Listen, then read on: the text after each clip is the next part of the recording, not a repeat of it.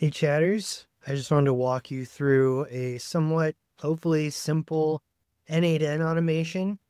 If you haven't set up N8N, we have a video on how to get this up and running on a service called Railway. It's essentially your own private server. So you can check that out in the description to set this up. But assuming you've done that, here we are in N8N. And what I've created is hopefully a useful transcription summarizer and emailer automation. The idea here is that we want to be waiting for some sort of new file to show up in a specified folder. We get that file, we run it through AI, it updates that file, and it emails you. So let's go through each of these nodes one by one so we can see what's happening.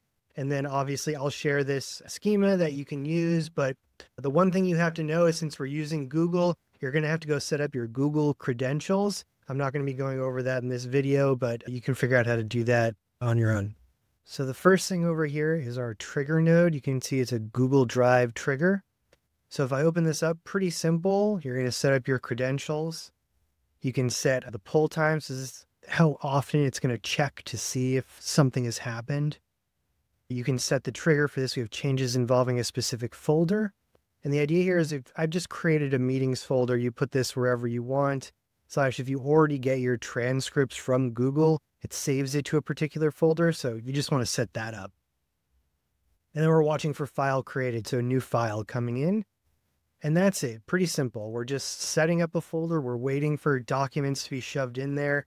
And so now you just on your end have to figure out how am I getting the transcript into this folder, and then it'll do the rest. Our next node is this get document. So if I come into here, you're going to see again, we have our credentials, document, we're doing a get.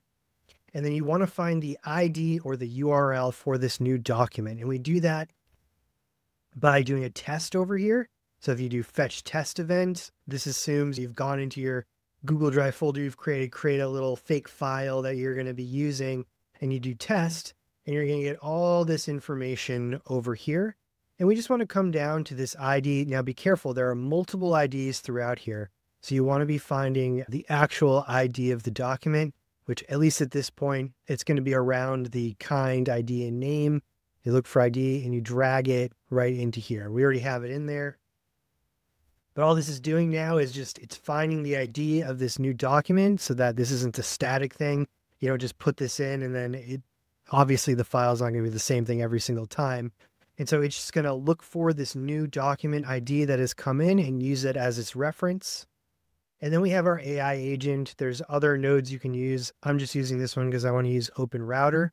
So you're going to want to connect whatever AI that you're using. And if we come into here, I've just done something simple for now. I've just said create a summary of this meeting, extracting the key points. Then I have the transcript itself in these little XML tags. Don't worry about that. The main thing you want to think about is this content over here. Again, you want to look over here. We want to scroll down. It was up there, but I'm going to scroll down just to show you to find the actual content of the note. And you can see it's up here in the get doc. And we just dragged it over to here. And you can see that we have the actual transcript now that we've created from the document. Now I've already run this one, so it already created the output, but the idea is that it's now running this as a prompt. It's saying, okay, create a summary, and here's the transcript, and then this is the summary that it came up with. Next up, we have to update the document that we have. So if I come into here, you'll see again, we've signed up with our credentials, we have the update, and now you have to go find the ID again. So it could be in multiple places, but you should just go back down to the same one you found down here and drag it in. And then you have to set up your actions. We want a text because we're doing text. The action is insert. We're inserting it into the body of the document, not the header or footer. And I did add index. Now you can do a specific position. You could set it up so there's always some sort of header, for example, that says summary or something. But I just want to put it at the top of the document. So I did at index 1. And then we're taking that output we got from our little AI friend all the way up here, this little output, and then we dragged it into here. And you can see it's now going to put this at the top of the document. Now last, just for fun, I figured, hey, I wanted to email this to me so that I know and I have it at the top of my mailbox. So I created a send message node. And I've just set this up with, again, my credentials. It's a message, we're sending it. So we're looking for the document owner here. So we have owner 0, that's me. I found my email address and I dragged it over here.